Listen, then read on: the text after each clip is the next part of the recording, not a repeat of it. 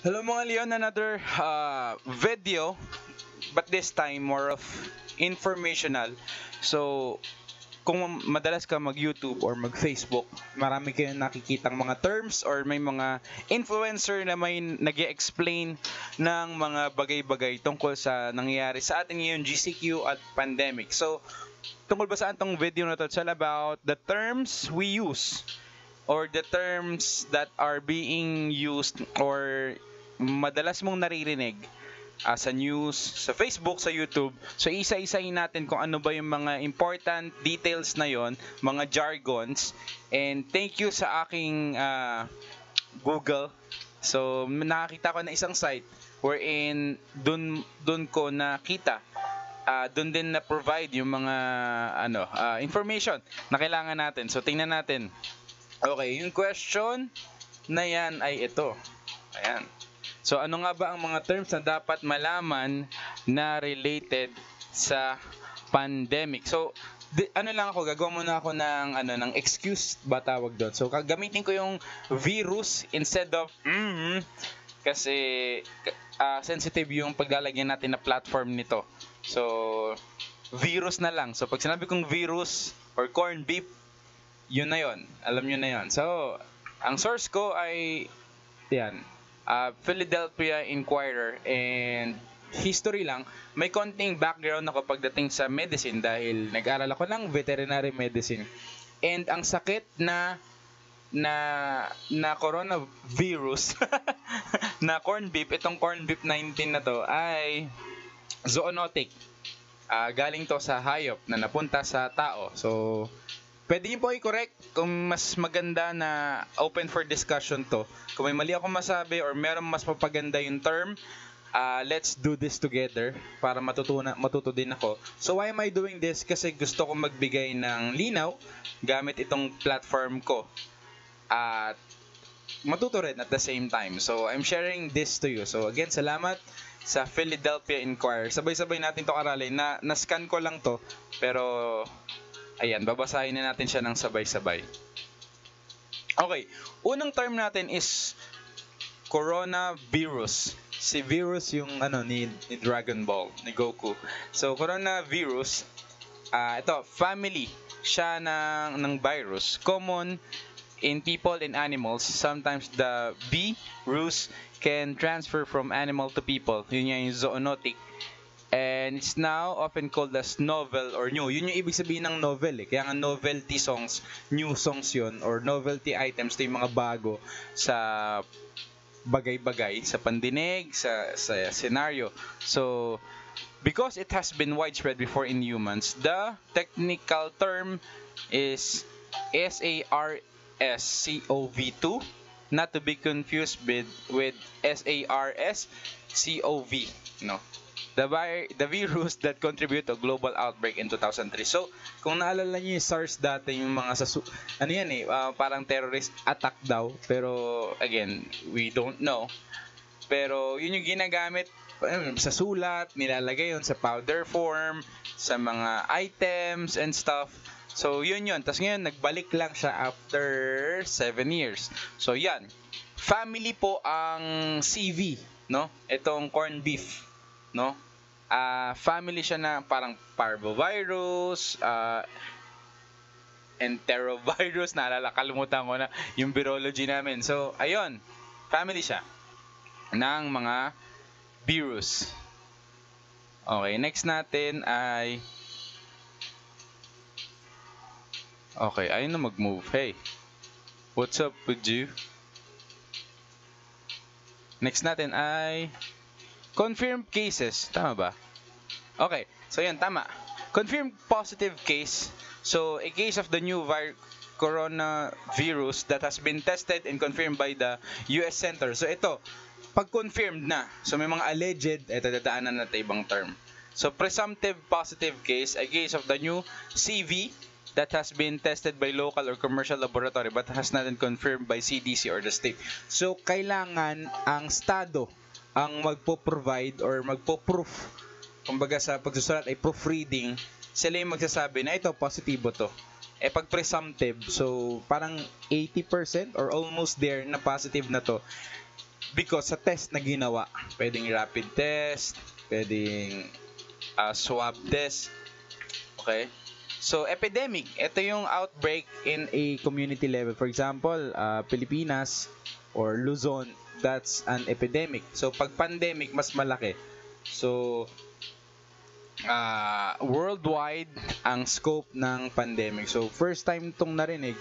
So, for example, ang epidemic na huling nangyari dito, yung ASF, African Swine Fever sa mga swine. Siyempre. Okay, so, asymptomatic, yan. Ibig sabihin kasi ng pag dinikit mo siya ng sa kahit anong term, nagiging without. Without ang ibig sabihin ng ng wala. So, pag sinabi kong a boyfriend, wala kang boyfriend. Hindi, parang asymptomatic. Yun, basta gano'n, letter A.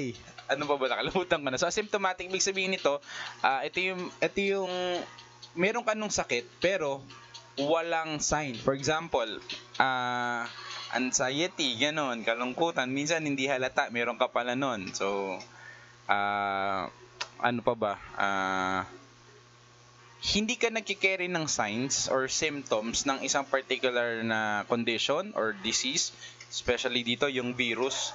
So, maraming asymptomatic, lalo na yung mga medyo bata-bata, yung mga malalakas ang katawan. Carrier sila. Meron sila nung corned beef, pero wala, hindi mo makikita sa kanila, malakas sila. So, yun yung ibig sabihin ng asymptomatic. Next is epidemiologist. Ito yung meaning ng epidemiologist. Ito, 3 din yata ako dito or 4. So, a scientist who studies disease within certain population works to understand how, why, and where they spread. Pwede po ang epidemiologist sa pandemiologist, sa pandemic, no? So, yun lang naman. Logist means study. Yung person who studied a particular subject, yun. Okay. So, high risk. Ito yung someone who is high risk of getting the CV, the corned beef, becoming gravely ill if they contacted. So, ito yung mga high risk natin, yung mga testboon, mga buntis, mga bata, talagang toddlers, and mga seniors. So, naalala ko, pumunta ako sa isang courier. Wala silang priority lane during this season. Ngayong June yun eh. Dahil, hindi sila hinahaya, baka kasi i-tolerate na pwede yung lumabas yung mga high-risk na individual. Which, kudos doon sa company na yon, no, na they're considering the GCQ protocol. So yun yung mga high risk. Kaya yung mga, if you know someone na buntis, na matanda, na bata, high risk sila, kaya wag palabasin ng bahay. Okay, continue. Incubation period, the amount of time between exposure to a virus for showing symptoms. Incubation period of the new CV is 2 to 14 days. Meaning, kaya nga may quarantine na tinatawag, magmamanifest ang isang symptoms during the 14-day period. No? Kaya nga may 15-day quarantine. So, kung merong feeling mo, hindi ka bilong kasi wala kang nararamdaman, maghintay ka ng 14 days. Pag nag-manifest sa'yo yung mga symptoms, well, pwede kang maging PUI. Person na yung iniwan. Ang Korean, person under influence of corona. Yun, ano nga ba PUI? Ang dami ko sinasabi. Person under investigation. Okay. Next is fatality rate. Ito naman yung tindi nung sakit. Ilan ba yung kinikitil niyang buhay? Tama ba? The share of those who infected who will die. Or who die. Infected who die? Who will die. Scientists and public health officials have estimated the new CV has a fatality rate of 1%. So, konti siya. Ito yung nagiging mainit yung mga conspiracy theorist. Kasi 1% lang daw. So, kung may conspiracy, dapat mas mataas dyan. So, dyan yung nagkakaroon ng disconnect or duality yung concept na yon. So 1% lang, meaning mababa. So pero kailangan pa rin mag-ingat. Sabi nga dito, the actual rate isn't yet known. As a symptomatic patient typically don't seek treatment and therefore aren't counted as survivors while calculating fatalities. Oo nga naman. Okay. Patients, generally considered in this case, is someone who is being treated for the new corned beef. So, sa atin kasi, CV na talaga yung tawag natin, pero again, novel to. So, next ilang years pa ulit nababalik. Another novel din naman yun. So, ayun po. So, yun yung tawag, pasyente. Ito na yun, sinasabi ko PUI, meron pala dito. The number of people who have been tested for the new CV in geographic area. So, ano to? Parang localized, no? Na for example, QC. So, maraming PUI doon sa QC. Dito sa Pasig, may mga PUI din dito.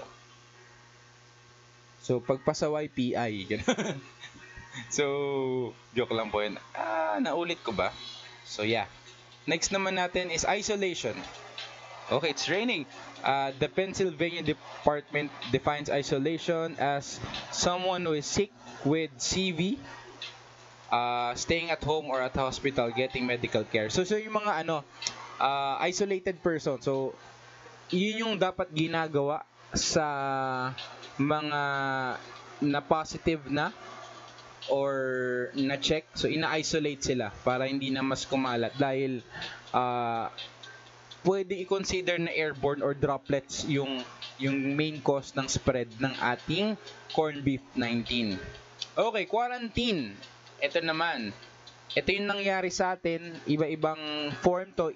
ECQ, GCQ, LMNOQ, MMGC, ECMMCQ.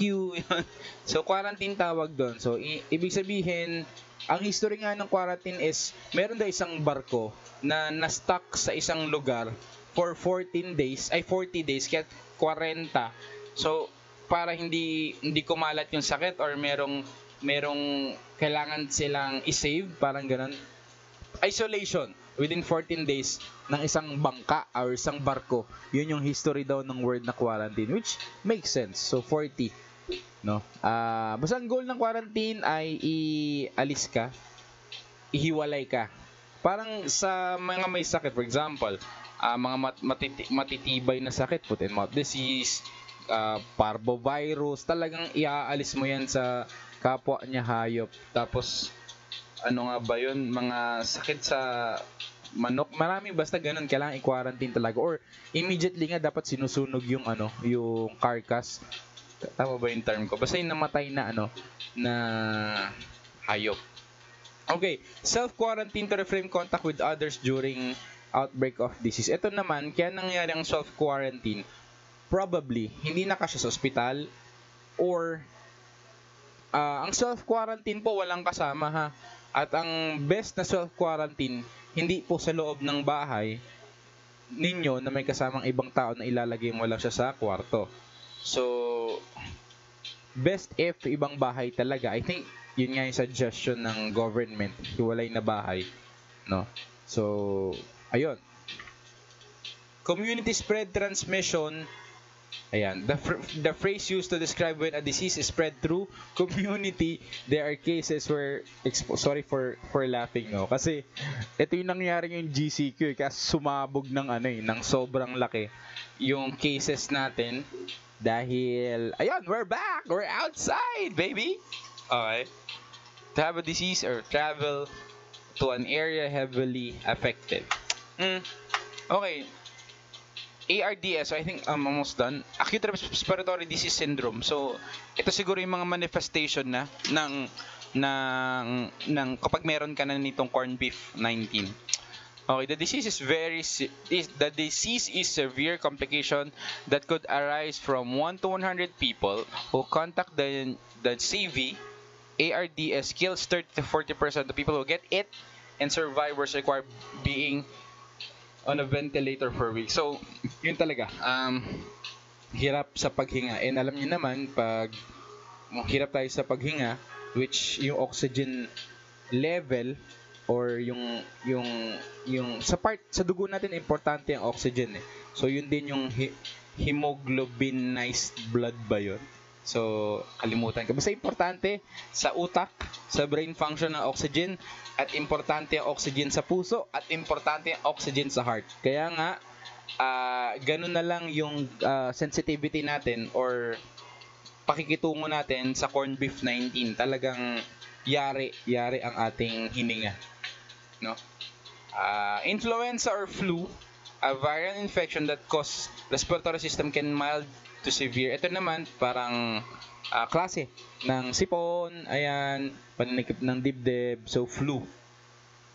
1918 flu and influenza pandemic was abnormally deadly. So parang ito yung history nung 1918, and ito yata, if I'm not mistaken, nagkaroon ng third wave, at isa sa mga reason ng pagkalat nito is nung gera at nung nag-celebrate na natapos yata yung gera, something like that.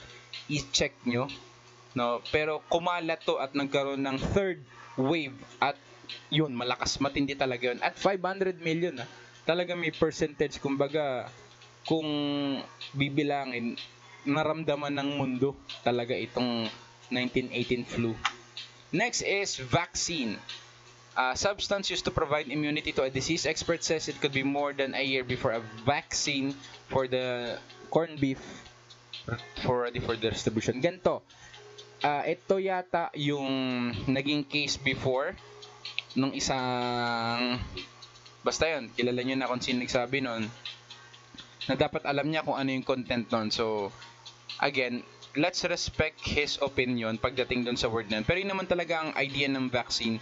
Merong sobrang hina na portion ng corned beef na ipapasok sa katawan na kayang-kayang talunin ng katawan, ang immune system natin. Kumbaga, ang goal kasi ng vaccine para ma-expose na ang tao or katawan natin dun sa particular virus na yon, at kaya niya ng labanan. Kaya ngayon din yung sinasabi, bakit sobrang importante ng breastfeeding sa bata, no? Nung mother's milk, hindi cow's milk, kasi yung colostrum, yung natural vaccine yun natural vaccine yun na pinapakilala ng lahat ng na downloaded file na klase ng virus ng nanay sa katawan niya, di na download niya or control copy, control V dun sa anak niya para lumakas yung immune system, lumakas yung